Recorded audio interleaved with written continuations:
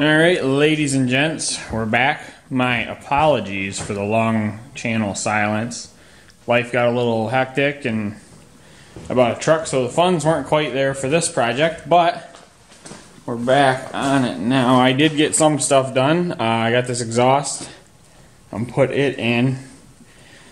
I just didn't well, I recorded it. I didn't make a video because it was some of the driest content you had ever seen. Like December 1st leftover Thanksgiving turkey dry. So, yeah. You didn't get a video about that. It's pretty basic. I just hooked the exhaust up to the engine and kind of figured out what I need to do. I did have to shorten the main pipe right there. I didn't really want to modify it too much. And as far as the can goes, it's around here somewhere. I don't know. But I'm not even going to use it. There's not really enough space, and the thing weighs like 40 pounds. So we're going to build our own can. And then I got the wiring harness in.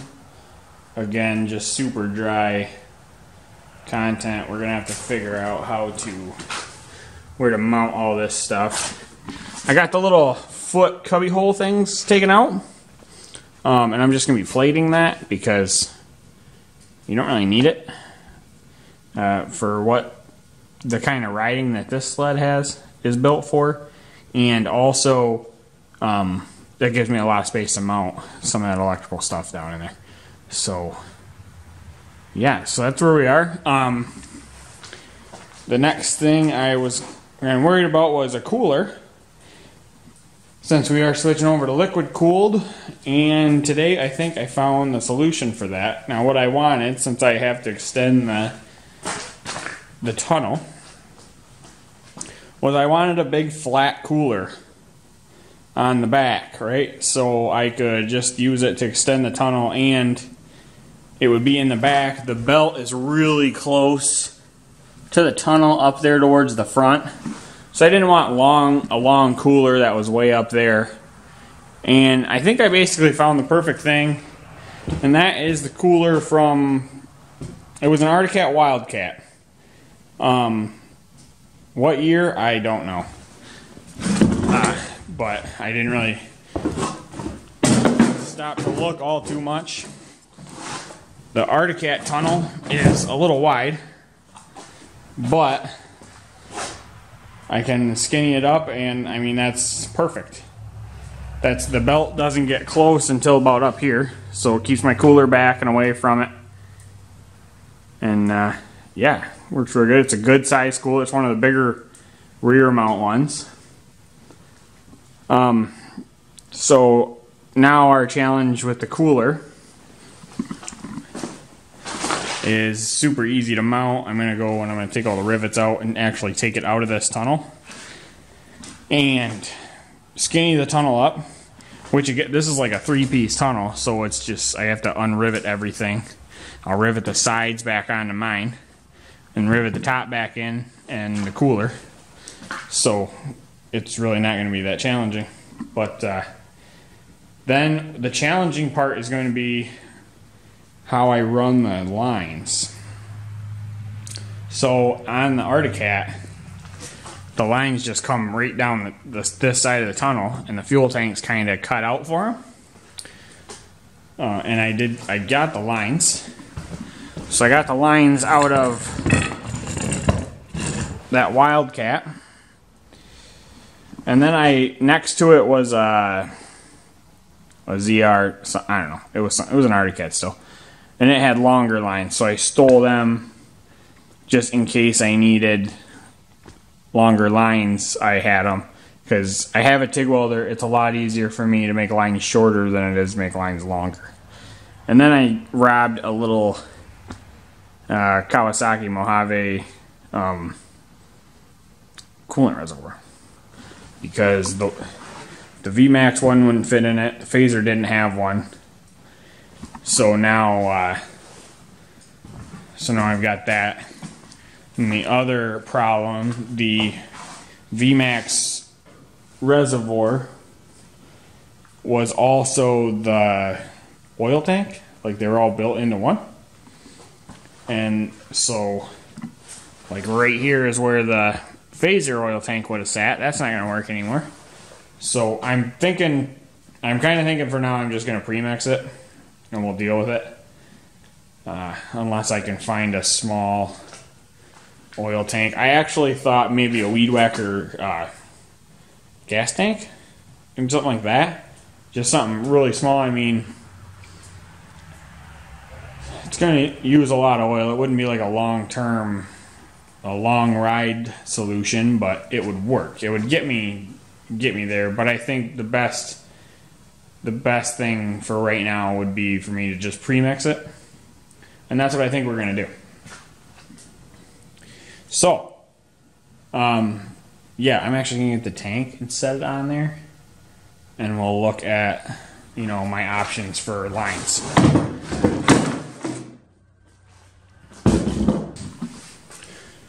Okay, so in the Wildcat, both of these lines were ran down, like right there. So you see why that's a problem for me. I mean, I don't know if one would, if I take that off, if it would barely fit through there, but I think I have might. Maybe a little bit of trimming. And still, I could take this and almost notch it, and then TIG weld it back together. Because this is just for the cover that goes over it. So I could take this off and flatten it out and then just rivet it to the side so it wouldn't have any interference on the actual top. And I think that might work. We might have to do a little bit of trimming in here. But again, that wouldn't be a big deal. And then I wonder if we could just run the other one down the other side. That one gets a little tighter. A little tighter in there. That could be bent out. Yeah, I think as far as routing the lines, I mean, that's just physical stuff. I could make it work. It might be easier.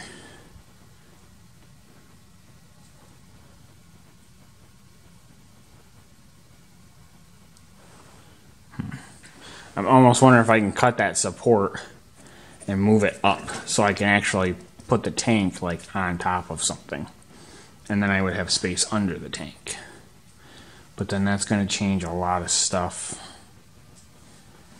as far as the panels. But you can probably tell from the exhaust and its location, the stock Phazer hood's not going to work on this thing. I'm going to have to make kind of a custom one. I've always kind of wanted to mess around with little carbon fiber, so I mean, maybe we'll try that. It'd probably be a process, but for now I think we're just going to get it running and leave the hood off of it, because it's March 2nd right now. So yeah, and we actually got some snow today. Like, this is between today and yesterday. Not yesterday. I don't know. Today when I woke up, it was a nice, peaceful, straight down, no wind, super fluffy snow. And it just makes me so mad because I've wanted that kind of snow all year.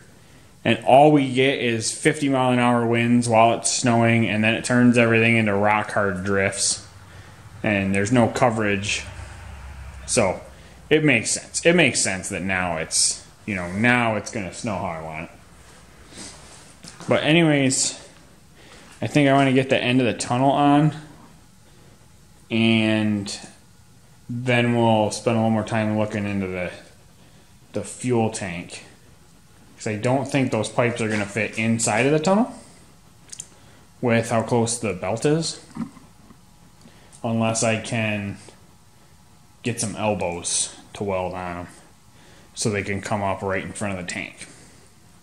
But anyways, let's get to getting this tunnel cut apart, and yeah, see you there.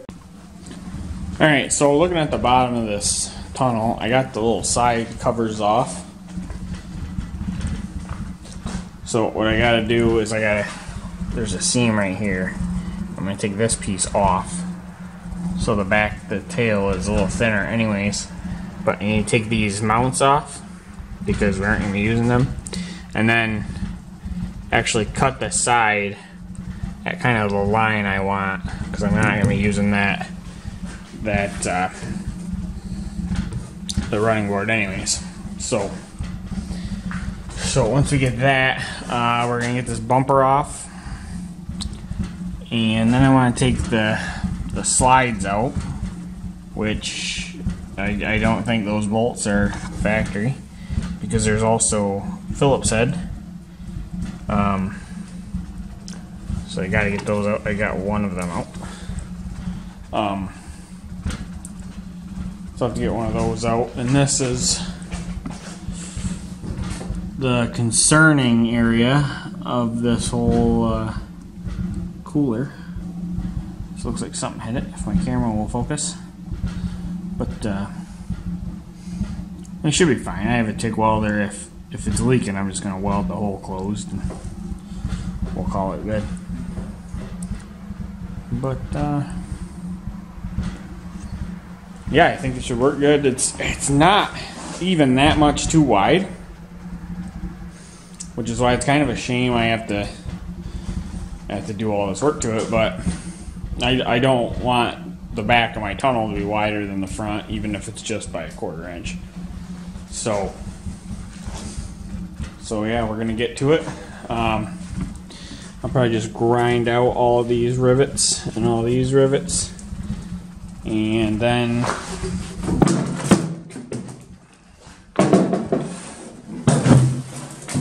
on the top I'm gonna grind all the ones around the outside off. I tried to drill a couple of them when I was up at Lost Viking, just so I could take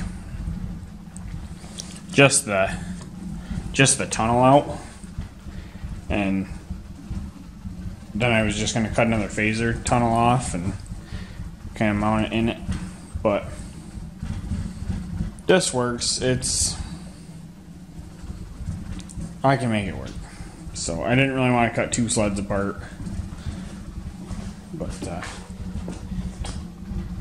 almost bought another Phazer while I was up there. He had one that was missing just the rear suspension and the seat, and the engine turned over. So I thought about it, but I gotta get this one done first. So let's get to it.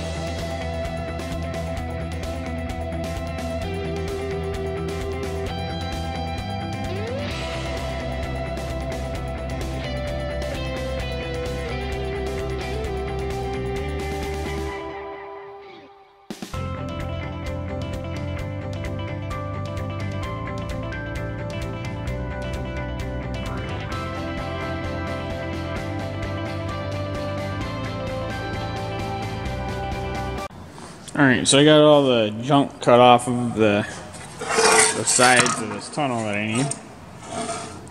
And I think what I'm going to do is just tape a line to match this one and take that right to the front. Then it'll be the same on both sides. And then we'll get them riveted on the phaser and start changing other things. I'm gonna have to cut that plate down. This one will be a little tricky because it's folded on the ends. Hopefully I can just put those pieces inside of this now, and hopefully that'll work, because this will be a little bit of a pain to cut down if I have to. So let's get to it. I'm gonna go get some tape and then we'll get to cutting that.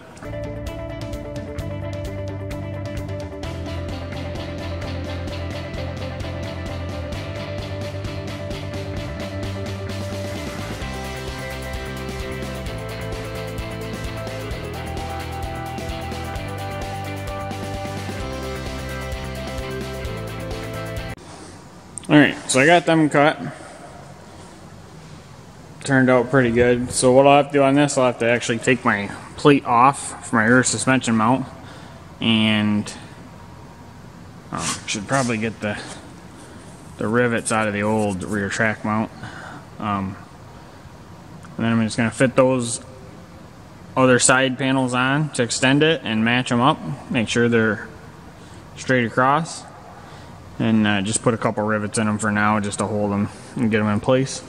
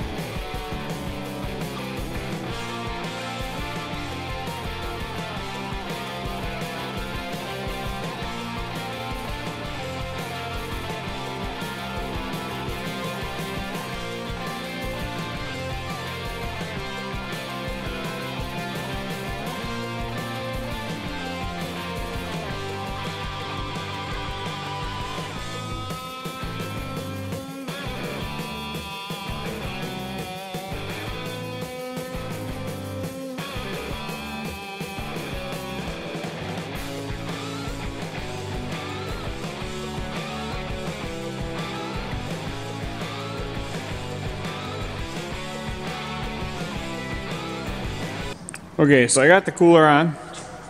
Looks pretty good. It's almost factory. Not really. But back here, this corner, I'm gonna have to change up. I think I'm just gonna slice this back piece down and kind of bend this piece to be a little more square. I'm gonna make a big bracket to come out to a handle anyway, so it should be hidden. And I'm gonna put a lot more rivets in the sides and everything, but I gotta get the footboards cut off of the Phazer tunnel. But I'm pretty happy with how it looks. It's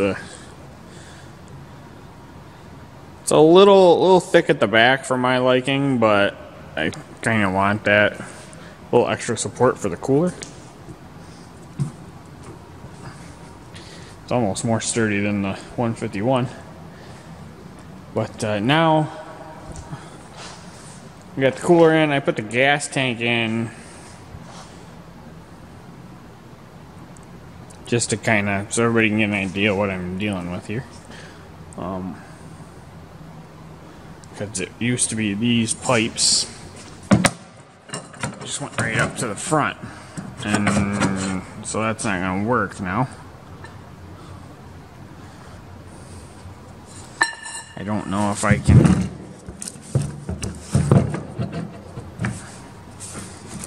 what I can do here, but don't know if I can find a different gas tank that'll fit in there, or I thought about looking for some aluminum like square stock or rectangle stock, whatever, like a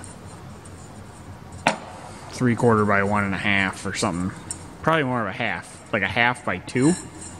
And then I could have this come out from the cooler. And I could have them both over here like it was in the normal one. And then I would just have holes that would go in, and I would put them underneath. And then they'd come back up in front of the tank. Here, that's not going to be laying down like that. But yeah, I'm thinking I'm going to have to order some, see about ordering some aluminum. Whatever this glue is that was on here that Arctic Cat apparently uses to hold their seats down, that stuff is nasty. Like, I didn't notice it when I first got this because it was cold and it was frozen, but getting it in the shop and it warmed up, and I had this stuck to my sweatshirt, and it took a pretty good amount of force to get it off, so be aware of that if you go looking for one of these coolers. Don't set anything on it. But yeah, I think as far as the chassis, I gotta get the footboards cut off because I'm gonna do tube footboards. I think the chassis is pretty much done. Yeah, it don't look too bad. My seat should be over these, so I won't be snapping them off, hopefully. As far as I could tell, there were no leaks in it. I filled it up with hot water. Maybe it'll leak when it's pressurized. That's usually what happens. But when that happens, we'll deal with it. I mean, it's just aluminum rivets. It's not that hard to get back out.